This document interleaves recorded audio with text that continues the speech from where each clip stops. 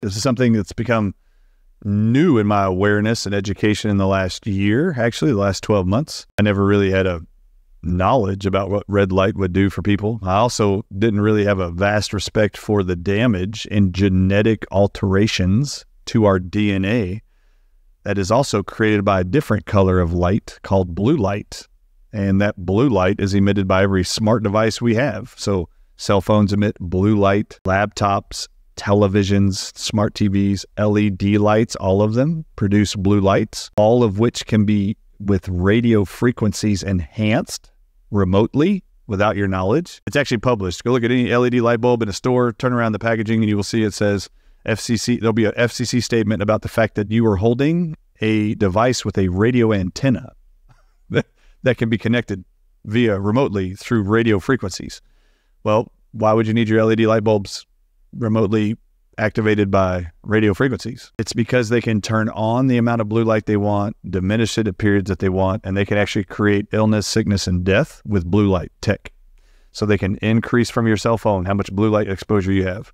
And there's a night mode or nightshade mode. You can go onto all of your cell phones and turn on the blue light filter. So that's important. You want to get rid of blue light. This is in respect to the red light topic we're going to talk about. But all your cell phones, smart tablets, LED lights. In fact, if y'all aren't aware, one of the technologies we presented at the Healing for the Ages conference, which Dr. Ed Group did the entire presentation about, included 5G radiation, Wi-Fi radiation, smart dust tech, which is nanotech, developed and owned by MIT, and another nanotechnology known as quantum dots.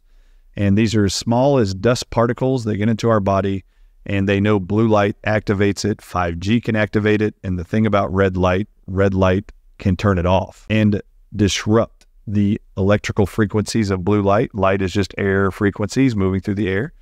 Those wavelengths of light can actually be neutralized with red light. So red light, in order to start educating people on what red light therapy does. Some of you may already be familiar and have seen these helmets people will wear for alopecia when they've lost their hair. And they have these they have 300 little lights inside the helmet. You put it on, just like a cap, you put it on your head, and all it's doing is sending red light into your hair follicles. Red light increases blood flow to the capillaries in your skin, which is where your hair follicles are. And there are a lot of people who wear these red light helmets to restore hair growth.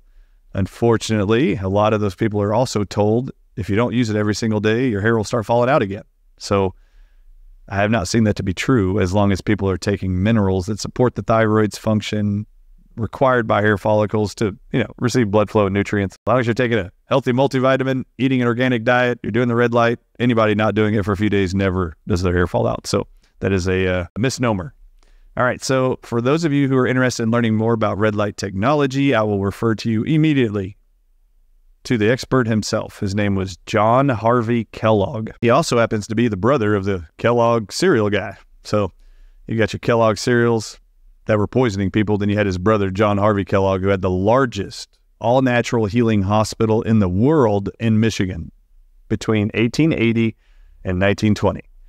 And in 1905, he published a book about his red light saunas he had developed and the actual red light bulbs he had designed with a specific filament winding with red stained glass that in 1905 said in the book, Light Therapeutics. He wrote a book called Light Therapeutics. You can still purchase publications of this. I have a paperback version of it today. Its actual print copyright is 1905. In 1905, he writes in the book that red light therapy has been able to neutralize snake venom in a human body. Well, that's pretty exciting for me in the COVID-19 pandemic. So to neutralize venoms is a great deal and very exciting. Also, it is published in there that in 1905, he was able to reverse diabetes, cancer, rheumatoid arthritis, and almost every autoimmune disease, including lupus. And he names them. I reversed lupus in 1905 using red light saunas. Okay, so that is the best information you're going to find is learning from John Harvey Kellogg himself. His book, Light Therapeutics, can be purchased online. Companies have actually repurchased his original. 1905 is the date. It is an incredible compilation of truth and nuggets on how to use red light therapy. It also goes into all the spectrums of light.